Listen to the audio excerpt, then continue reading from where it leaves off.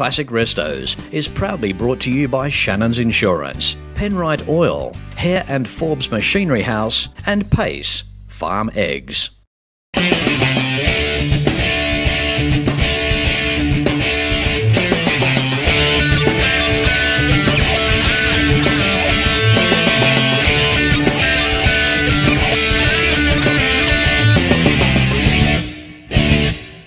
Hello and welcome to a different episode of Classic Restos. But before I go any further, these people have the jug on, the biscuits are out, and they want to see you.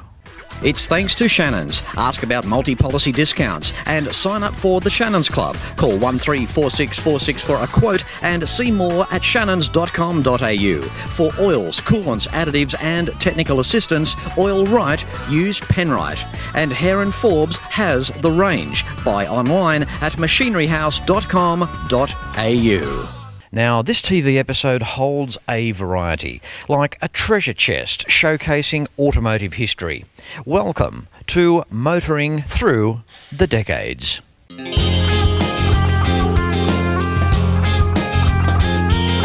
Here we go, something different. This is the Ballarat Exhibition Centre based in Ballarat, Victoria. Now this headquarters for a variance of events hosts a floor area of in excess of 5,000 square metres, with 2,500 square metres of concrete area at the front of the building, as well as 2,000 square metres of lawn area thrown in to keep someone employed with a Victor. And I guess a place like this is not complete without 300 car park spaces adjacent to the building. This event is a 3-day over Easter display and is put on by the Vintage and Classic Car Club Ballarat, holding around 550 members. It's an all-makes club, catering for vehicles from the very beginning up to 25 years of young. Motoring Through the Decades features around 120 cars and some 20 motorbikes. The oldest car will be a replica 1886 Benz, through to a 1907 Holsman motor buggy, and between 10 and 15 vehicles from every decade right up to a GT Falcon.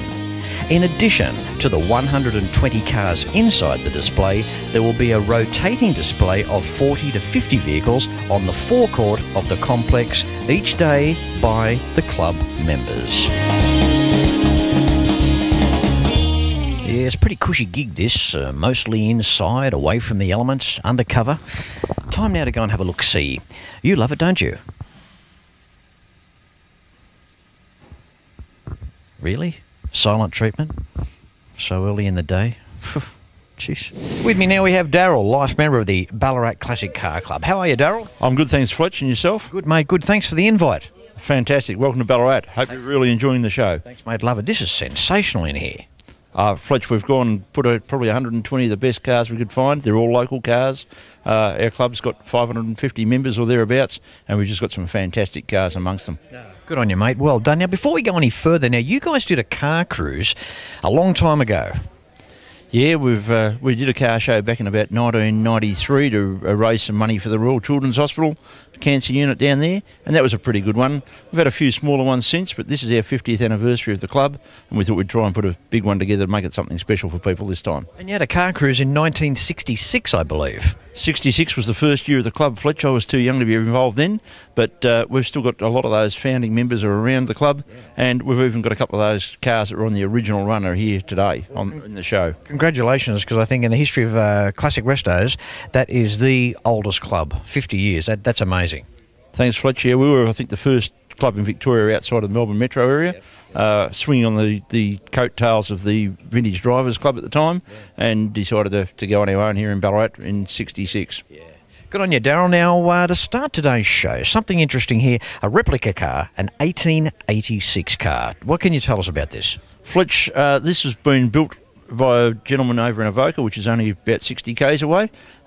He decided that he wanted something a bit different, so he's built a replica of an 1886 Benz, which was the world's first car built with an internal combustion engine that anybody knows of. The car that Bertha Benz loaded the kids in and drove 65 miles across Germany to go and visit the mother-in-law or something back in 1886. Also the first obvious trip that a lady did in a motor car, because it was the first motor car, so it had to be. How do you do a replica of a car without its original parts. I mean, this guy, talk about a fantastic machinist. What a very clever man to have built this. Did it all in his workshop at home. He got the plans, I believe, sent out from Germany, and sat down in his machine shop at home and built the replica. We've also got a genuine 1907 Holsman motor buggy out of America, a 2-cylinder, 2-speed transmission, 12 horsepower. They had a rope belt drive. If you have a look at the thing, it looks just like the horse and cart minus the horse. I don't know how you could have driven it. This thing has survived for 116, 117 years. It's been in the one family for all of that time. Belongs to a family from over Mount Gambier way, but it's stored here by one of our members in Ballarat, and he's had it for a number of years. I don't know whether he's a relative or how it fits in, but we've had this at a previous car show back in about 1992, 93, and it's just amazing the standard of that it's survived in over those years. Okay, Daryl, into the 1910s section. This is where it gets interesting. I mean, we've gone from motorised horse buggies, we've got windscreens now, we've got steering wheels. Steering wheels, brass headlights, lots of brass work on them. We've got a bonnet. We've got an array of cars from the 1910s. There's a couple of French cars here to start with. One with 2 cylinders, one with a single cylinder, and it's almost a 1000cc single cylinder, the large behind me. Then there's a couple of Austins from the UK beside that. Moving through into the roaring 20s now, Daryl. Fletch, we've got a great selection of 20s cars here. Everything from a 1923 Rolls-Royce, 1926 Chrysler, there's 2-year-old Fords, there's Morris Cowleys, all those old household names from the 20s and 30s. A-model Fords a bit further along the line. But, yeah, a really good mix of cars from that era. On that note, Daryl, did you hear that Joyce Main died? No, Fletch, I didn't. Yeah, Kelvinator. Oh, right, good one, Fletch. Yeah, that's terrible. We're starting to get into the style department now. These cars acquiring wire spoke wheels. We're starting to see cars with front bumper bars on them. I mean, it's a very interesting time as we move on through. Yes, Fletch, it is interesting. We've got some with still the irons hanging at the front. The Chrysler behind me, he's got the chrome bumper, and it's probably one of the first of the chrome bumpered cars. But it's still on wooden spoke wheels. Whereas beside us, we've got no bumpers, but we're onto wire spokes. So it was just depending on the different countries, I think, and the transition in the evolution of the manufacturers. I mean, the 1920s, Daryl, I mean, what a time. I mean, it was a hard time. I mean, the roaring 20s in the United States of America, life was really starting to speed up, and motor cars certainly depicted that. Certainly did. Fletch, the cars developed, they continue to evolve from what we were looking at over there in the 1910 cars, and they became more affordable to people. It wasn't just the very affluent people that had them.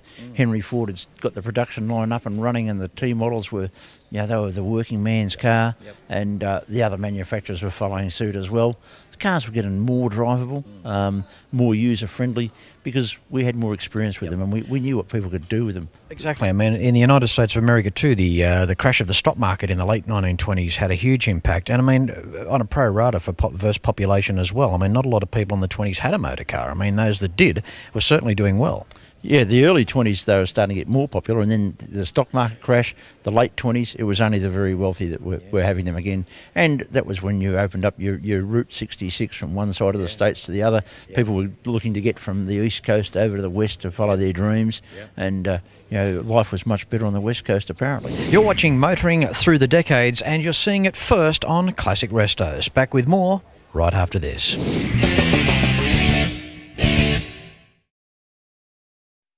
Every weekend around Australia, motoring enthusiasts get together to share their passion for cars and bikes.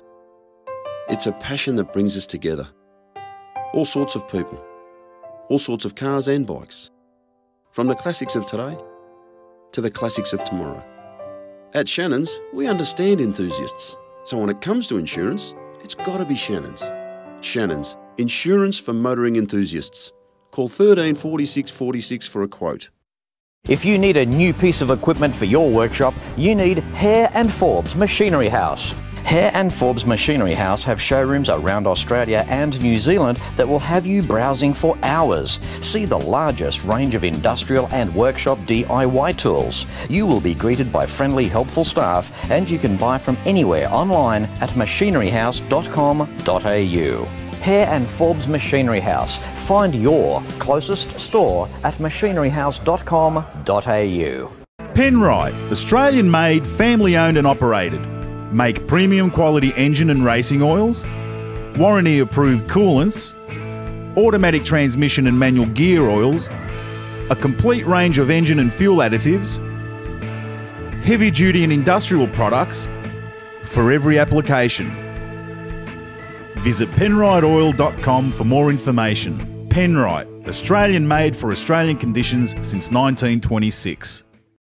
So, Daryl, change of clothes. Are you having fun? Oh, Fletch, this is great. There's so many people coming through. We're having a fantastic weekend. The cars are just magnificent. You've worked up a sweat. You had to take your jacket off. Oh, mate, Ballarat's like this 365 days a year. I just didn't know I was working him so hard. Now, we've moved into this opulent line of cars here. Wow. This is the 30s era. And boy, don't things get interesting now.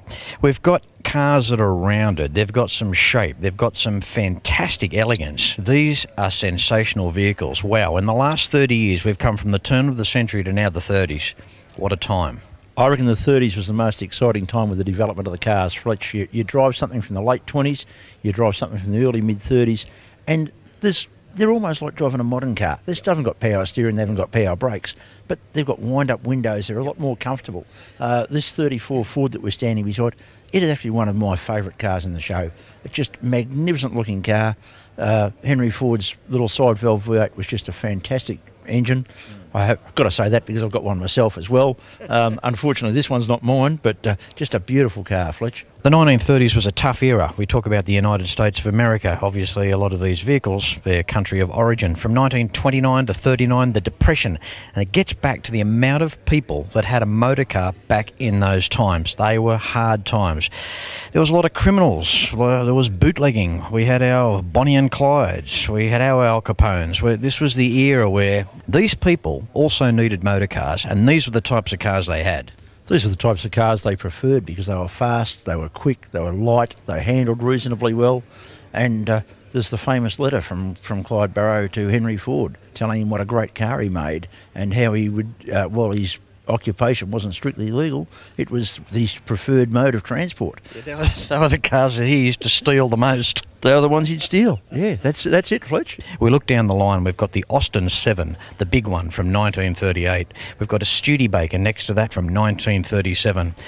Car made in a small country next to the car made in the big country. I mean, what a transition. The contrast there is amazing, Fletch, and the English stuck with their small four-cylinder cars while the Americans went for power. They had that big country to cover. Everybody trying to move from the east coast to the west coast, as we touched on earlier. And the difference between the cars, the designs of the cars, the English always seemed to be lagging that little bit behind the American stuff. And the same thing continued, into the 1940s.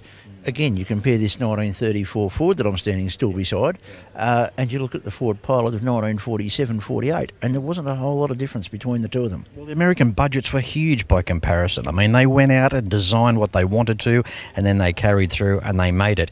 Now, one thing I'd like to comment on, which you don't hear very often on Classic Restos, is the rear of these vehicles. Now, when we look down the line of these 30s cars, very streamlined and windswept out the back, their design started taking on a different image, didn't they?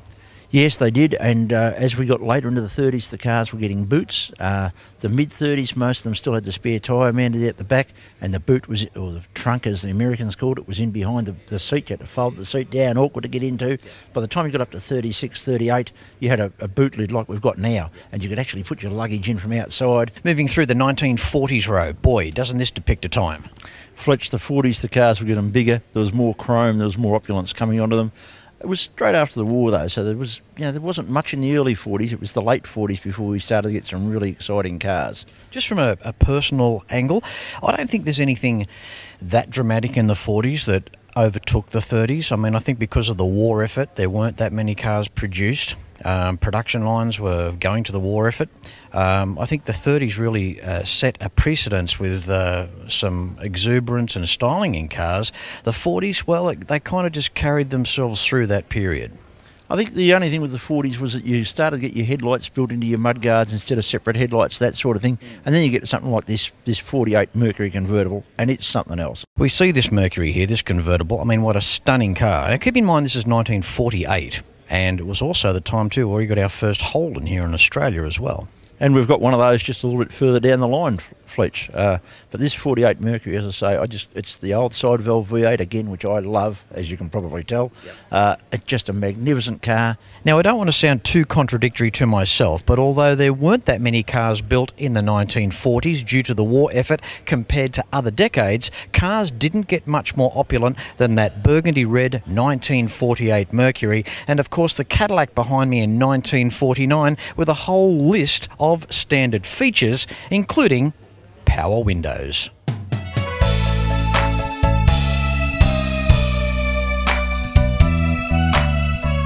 Into the 1950s row now. What a time this depicts. What do we got in the 50s? We've got our diners, we've got our bobby socks, we've got the roller skates, we've got the California Poppy, and we've also got our Australian Holden. Fantastic era of Fletch. It's a shame you and I are too young to remember it. But right here, we've got a fantastic FC Holden wagon.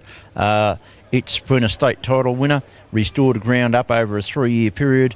Unfortunately, it was done by a gentleman who was a president of our club who passed away suddenly about 18 months ago, and his wife and family still got the cars, and they've got them here for us this weekend, which is fantastic. Isn't it a beautiful thing that they're preserved? Fantastic. And this car, as I said, state title winner only last month. They took it down to Geelong and it won down there.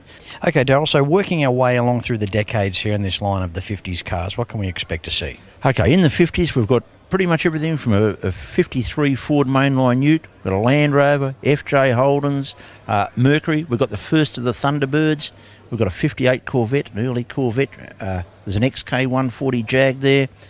We've already talked about the FC wagon, and then we've got some of the popular little 50s runabouts. There's a little Renault 4CV, an Austin A30, and then to top it off, right at the end of the line, we've got the Dart. You know what is amazing about this episode? Every car that you see in here, in the exhibition centre, are members' cars. Yes, well, the only car that we've actually borrowed for the weekend from a non-member is the 31 Rolls-Royce Phantom, and it's a local car, and we've got a few contacts and we're able to pull that one in. But every other car here belongs to one of our club members, and it's just a great cross-section of motoring, right from, as we mentioned before, the replica of the 1886 Benz right through to the later classics. If you love your classic Americana and you feel like doing a little bit of travelling, why not consider this? There is nothing quite like a Fletch tour. Carlisle or Ford Nationals, GM Nationals and Chrysler Nationals await you.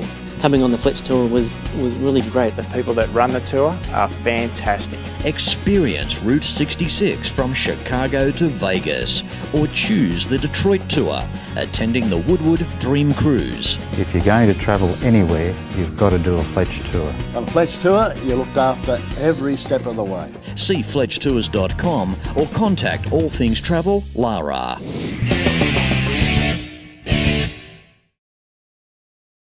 In 1926, Australia's Penrite Oil Company was established. Almost 90 years of research, development and refining under the harsh Australian conditions has made Penrite Oil what it is today. Precision, performance, reliability and protection. Championship winning products. Trust Penrite. If you need a new piece of equipment for your workshop, you need Hare and Forbes Machinery House. From a garage jack through to a lathe, Hare and Forbes has the range. And Hare and Forbes Machinery House are Australian owned, established since 1930. You will be greeted by friendly, helpful staff, and you can buy from anywhere online at machineryhouse.com.au. Hare and Forbes Machinery House. Find your closest store at machineryhouse.com.au. We've always had a few cars. They're all special. The T-Bird. Oh, that's mine. The Combi for when we want to get away. The XR8. It's going to be a classic. They're all insured with Shannons. We've also got Shannons home and contents cover, which helps protect our automotive collectibles, tools and memorabilia in the home and garage. If you're motoring enthusiasts like us, it's got to be Shannons. Shannons, insurance for motoring enthusiasts. Call 13 46 46 for a quote. Okay, we move into the 60s section now. Now, this is where things started speeding up with cars. Things started to get moving, didn't they? Oh yes, we got the cars that were easily capable of 100 miles an hour, Fletch, and Look, we've got some really iconic stuff in here today. We've got everything from an early 60s little MGA coupe, which is just the prettiest little car. We go through, and the styling changed quite a lot over that decade too. We've got an iconic EH Premier wagon. There's one of the first Mustangs, a 65 Mustang convertible over there behind me. Here we're standing between two of Australia's early thoroughbreds. We've got the GT Falcon GT on one side, HK Monaro on the other side, and beside them we've got a Mini Cooper. Like, it's just Bathurst battling all over again here in our show, Fletch. And of course, too, again, belonging to the club members as well. I mean, I just can't get over the variety here. All club members' cars, Fletch. We cater for everything over 25 years old, right from that early Holsman right through to cars that are even 1990 cars are now eligible. But you know, these are the really great cars of our lifetime, I think, Fletch. We're never going to see cars like these again. Now, these are the cars, if you're around 50 years of age, these are the cars you remember as a kid growing up with. And parents, uncles, members of the family having these types of cars, these are the cars you remember driving along, going past your house. You know, I mean, it does take you back, doesn't it? It does, Fletch. You know, chrome bumpers and the cars were individual. You could stand at the front, you could pick a Holden from a Falcon, from a Valiant, from a Mercedes, whereas nowadays you've got to really have a keen eye to pick them. And I work in the trade, and I still can't pick them up. I never thought the day had come where, you know, I'd have a car coming towards me, I don't know what it is. That's right, Fletch. And you know, this is where these 60s cars are just so good. And the other thing, of course, was that we got a new model nearly every 12 or 18 months too, from our major manufacturers at least. Yep. Whereas nowadays, of course, the cost of tooling and development, you'll keep a car for 7 or 8 years before they'll do a model upgrade. Also got an Austin Healey over the back there too. They've got a not a bad little following as well. Oh, that's a little 3-litre Healey too. It's one of the big Healeys, and a beautiful car. The restoration on it is fantastic. The metallic blue and white is a great colour scheme. Just a magnificent little car. You know, I've got a soft spot for the XP two-door as well. I mean, you know, the last of that first shape Falcon, and you've even got one of those here today. We have, Fletch, and that's another local club member's car. Very original. A lot of those got messed with in the early 70s and things. They got the back guards cut out. They got V8s put on. This is still just a 6-cylinder, I think it's column auto, but just a very original, restored of course, but restored to the way it was made in the first place. This lady here's never going to get ahead, but don't worry about it, she's harmless. She drinks too much too, she's legless. All right, Daryl, here we go. We've got the 1970s row, and mind me saying it's the fastest row too, by the look of things. Certainly is, Fletch. It was the era of the muscle cars, and we've got some of the best of the muscle cars here this weekend on our show. Start us off from the front there, Daryl. We've got a beautiful VG coupe there. Up the far end, we've got a VG Valiant Coupe 245 Hemi. That car was a finalist in Beta Birdwood Concourse a couple of times when it was first restored. One of our members restored that from nut and bolt. Ground up restoration, a beautiful car. They're a cool shape, aren't they? Beautiful, absolutely wonderful car, that one, and a really nice example. Then we've got a little Fiat 850 coupe, just to show that we do appreciate the Europeans. A beautifully restored little Mark 1 Escort 1600 Sport here. That's only been on the road for less than 12 months. One of our members, again, a ground-up resto. Then we moved down to the big Pontiac, the 71 Firebird Formula Pontiac. 455, I mean, that's just an awesome car and a beautiful example of one as well. Then we move into the Aussie icons. We've got the Phase 3 GT in nugget gold. Just, you know, probably the most recognisable and most famous of all the Aussie muscle cars. Then we move to the HQ GTS Monaro. Beautiful car too. As I've always referred to them, the Australian Pontiac. Yeah, that's pretty much it. And that one was another full restoration by one of our members. Beside it, we've got the E49 Charger. Also just restoration on that one, just finished within the last 6 months or so. There's the XB John Goss Special, and of course that's my favourite. But the XB Hardtop was a fantastic shape.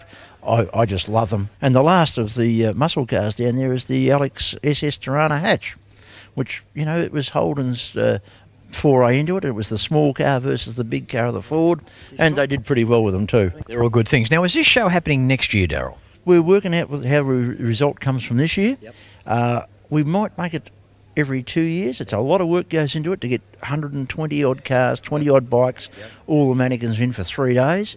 But we'll just wait and see how it washes up. Okay, now Daryl, drop the website again to keep in touch. VCCC.org.au. Alrighty. And of course, you know, you can Yeah, you search online, you can find these guys and keep in touch and see what's happening for 2017. Daryl, it's been absolutely wonderful having you here today, showing us around the exhibition centre here in Ballarat, and again to your car club, for all these cars to turn up, mate. Well done. Thanks, Fletch. Appreciate you coming down. It's been fantastic to have you here, and we hope the viewers enjoy the show as much as we've enjoyed putting it on. Good on you, mate. My pleasure. Thank you. Thanks, Fletch. Well, there you go. There's just some of motoring through the decades, and I'm sure you'll agree it certainly was a unique episode of Classic Restos. Now, until next week, no matter where you're watching Classic Restos from, please ride and drive safe. I'm Fletch, and I thank you very much for watching.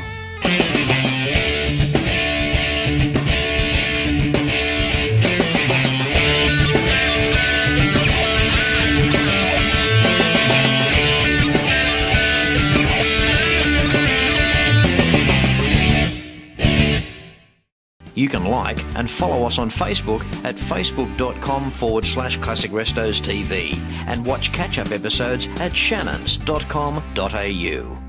Classic Restos is proudly brought to you by Shannons Insurance, Penrite Oil, Hare and Forbes Machinery House, and Pace Farm Eggs.